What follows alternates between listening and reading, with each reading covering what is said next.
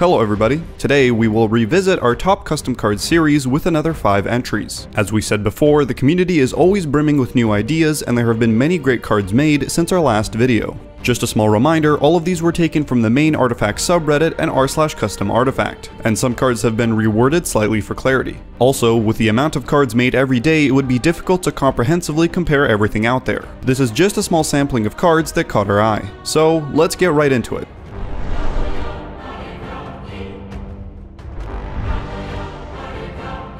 Riki, a black hero submitted by Jay Kubowski, has 7 attack and 5 health. His continuous effect, aptly named Backstab, allows him to gain half of his attack when attacking a unit that is not blocking Riki. This ability is a great combination of theme working hand in hand with function. It makes sense that when Riki is sneaking around the board dealing his damage, him backstabbing a hero would deal more. Furthermore, the premier card that deals damage to a hero not in front of them is Gank, a card that is thematically central to the idea of sneaking and getting a free hit on a hero, further adding to the card's flavor. Overall, a great hero. His signature is a 3-mana spell called Smokescreen, allowing you to select a unit and randomly changing that unit and their neighbors' arrows. Thematically here, you are confusing them in the smoke. This signature is powerful and makes up for his weak health. Smokescreen itself would be a very cool spell to see since it basically is the opposite of ventriloquy. We can even take this concept further and add a keyword called stealth, where the arrows have to be generated away from the hero if that hero has stealth. Going back to the hero, another change I would make is a slight modification to his passive, becoming instead gain X attack when attacking a unit that is not attacking Riki. This way, if you play Smokescreen on Riki, he will be able to gain the bonus from his passive against the target that is right in front of him, as they are no longer attacking him. In its current iteration, it only affects cards like Gank, since even if a card's arrow is pointed away from Riki, it is still technically blocking him. This change would still work like the original variation probably intended, but have some additional synergy with his signature. Nevertheless, this is a great card, very thematic and interesting.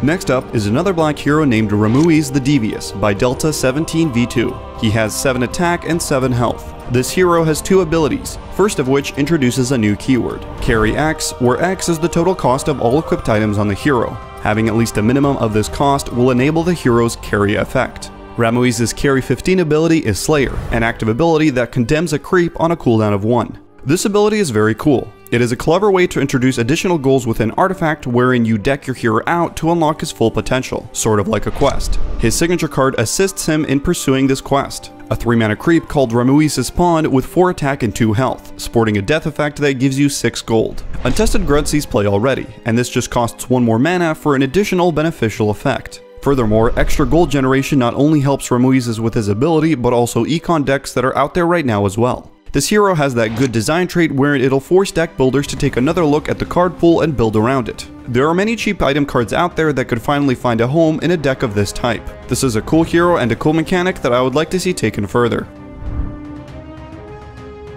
The Mad Moon's Arrival, created by Metalhand 1000, is a 3-mana improvement. It reads, after the combat phase, remove a charge from the Mad Moon's Arrival. Before the action phase, if there are 0 charges on the Mad Moon's Arrival, destroy all enemy towers. It has 8 charges to start when it comes into play. While it can seem a bit extreme at first, improvement removal is pretty rampant at the moment, so it's probably not too overpowered. I enjoy the idea of one-turn kill or Exodia type cards that require preparation and control to reach inevitability. All card games at some point have such cards, and I think Artifact deserves one as well. This would probably have an amazing animation as well. Imagine a giant moon creeping closer every round and then ultimately blowing up. It can bring about new archetypes and maybe even make mono green playable since it can have an additional win con now. If I had the option, I would change the card slightly to synergize with itself. I would remove that it can be played on any lane and make it 4 mana, and add that the Mad Moon's Arrival removes a charge from the Mad Moon's Arrival in all lanes. This way, if you have spent mana to set up multiple and different lanes, you get rewarded by speeding up the arrival. Too much? Maybe. An interesting idea overall though, a ticking time bomb for green that synergizes nicely with its color stall options. Monkey King, a green hero with 4 attack, 1 armor and 7 health, created by a guy you saw somewhere. His continuous effect named Jingu Mastery gives him +4 regeneration while attacking a hero, a good adaptation of the Phantom Assassin and Sorla Khan concept. However, if I could change it, I would like it to work when being attacked by a hero instead. This is in line with the ideology that green heroes are more defensive. This will essentially let Monkey King have 11 health against your opponent's hero, which is really solid. His signature card is a 9-mana spell called Wukong's Command. It lets you choose an allied hero, then summon 4 Wukong soldiers with stats equal to the chosen hero.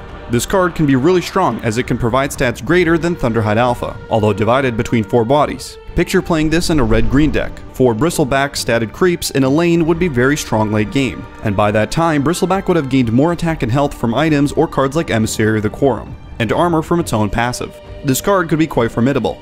All that being said, a 9-mana card needs to be able to close out the game on its own to see play, which is why I personally would like the card to be a bit more unique and not just summon stats onto the board. Perhaps a good alternative would be to summon 2 or 3 units instead of 4, but the soldiers gain all modifications that were made to the hero this game. This way, if you copy a Time of Triumph hero for example, the soldiers will also get the Retaliate, Siege, and Cleave buff. But to compensate, we could also make it so that all the negative modifications stay as well. All in all, we are definite fans of this card. It brings some new ideas to the table and is a good take on the Monkey King. Finally, our number 1 custom card for today is Flip the Flop, a 3-mana green spell submitted by Jajiko that swamps the right and left lane. This is possibly the most outlandish concept that we have seen thus far. Even though realistically we probably won't see it in a future set, I would still like to play with it regardless. It is true that the power the left lane holds is pretty massive. If one person gets the right hero positioning in the first lane and a few early game cards to play there, the game can quickly start snowballing in favor of that player. Because the left lane always becomes the hardest fought lane, a card that allows you to swap the lanes brings in the ability to try and counterplay that snowball effect. So if you are behind in the left lane and ahead on the right, you can swap the lanes to turn the game in your favor. Since both players can include this card, there is a bit of counterplay to the counterplay itself, which not only brings with it more decision making, but makes the card more balanced. A cool card design that is wacky but still helps the game in a positive way is something that I can respect, and a standout card like that deserves its number 1 spot. And that does it for this edition of our top 5 custom cards. Let us know in the comments what you think of some of these entries, or if you found something else that deserves a spot here. Thanks for watching, and we will see you next time.